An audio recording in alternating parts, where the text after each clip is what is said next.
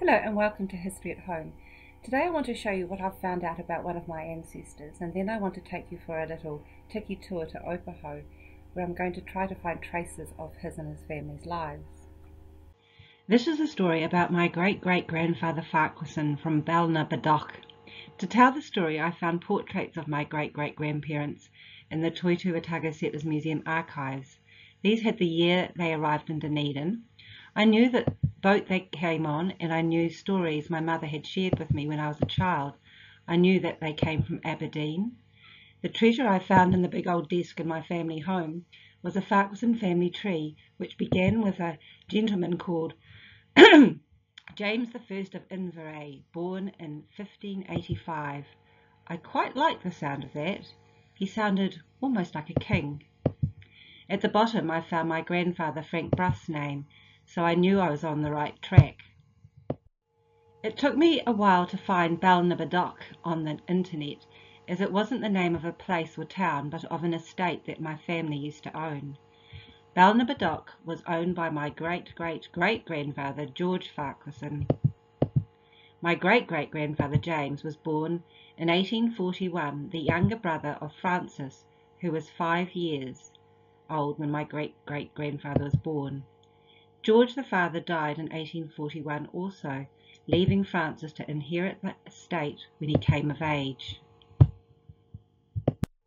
Balna-Badok was an estate of around 500 acres in the Scottish Highlands near the village of Strathdon in the province of Aberdeenshire, Scotland.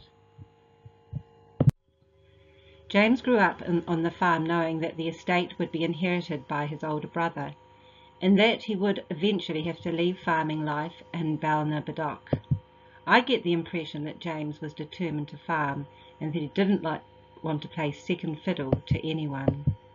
So in 1882, at the grand old age of 22, he received money from his father's estate, married his sweetheart Janet McGregor, and left Scotland to seek land in the new settlement of New Edinburgh. They sailed on a ship called the Wave Queen, bound for Dunedin. To buy his own land would have been virtually impossible had he stayed in Scotland. The new land offered more land at a much lower price, but there was another prices to pay. You would probably never again see your family or homeland. They arrived in Dunedin smack bang in the height of the Otago gold rush. James, not the sort to miss an opportunity, first tried his luck on the gold fields in central Otago. This venture was unsuccessful. He then spent 18 months working on Otago farms, learning about the climate, seasons, and what farming practice looked like in this new land. He then bought 80 acres of farmland up Northeast Valley called Maybank, where he farmed for 5 years. Janet had 3 bairns between 1864 and 1870, George, Helen and Francis. Around 1870 he bought 500 acres of land on Signal Hill, where he lived and worked for the next 50 years, laird of the land. Now let's take a COVID level 3 tiki tour to see if great-great-grandfather Farquharson left his mark on the landscape. So this is Maybank Street. Now was this the place that great-great-grandfather Farquharson had his first farm, looking over the hills to the city?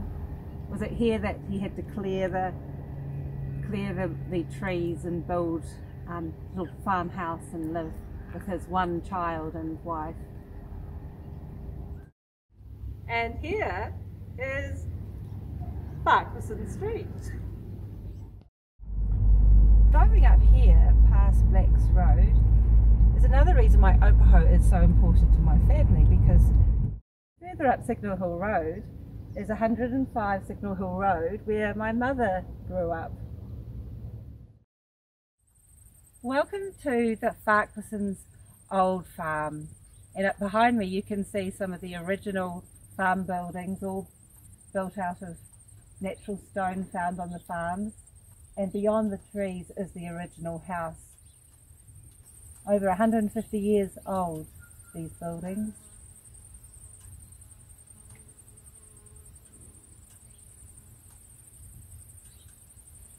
And the story goes is that great-great-grandfather Farquharson used to hold Highland games up here on this property, you know, tossing the caber and various other Highland sports. So looking down here, you can see down into Dunedin, and imagine over the 50 years that Farquharson farmed this area, the changes that he would have seen, or the reclamation, turning of Lake Logan into Logan Park. South Dunedin would have all been tidal mudflats. The building of the railway out to Port Chalmers, the tiny township growing and growing in the 50 years that he farmed this area. And here lies James and Janet and various other family members, including Alexander Farquharson, who went to the Boer War. As is so often the case in the 1800s, it's much harder to find information about the woman than the men. Janet Farquharson died in 1878, aged 37. She had married, sailed to New Zealand and had 8 children. In 1873 she had her 5th child, a daughter, Agnes Octoloni, who was my great-grandmother.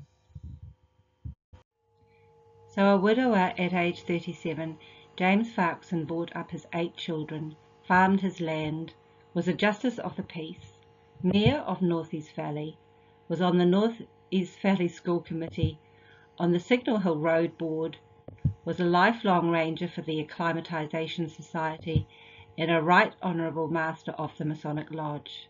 I don't know what he did in his spare time.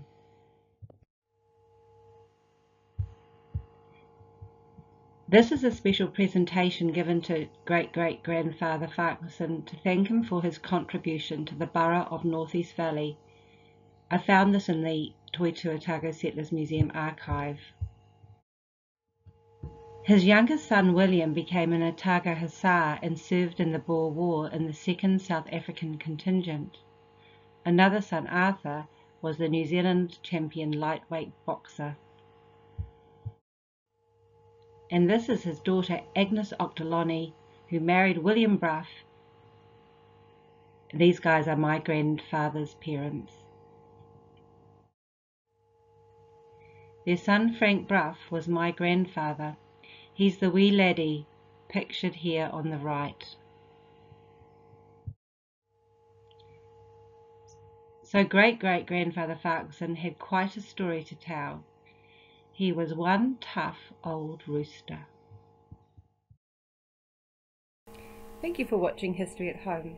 Have a look around your house and see what you can find that tells you about who you are and who your ancestors were.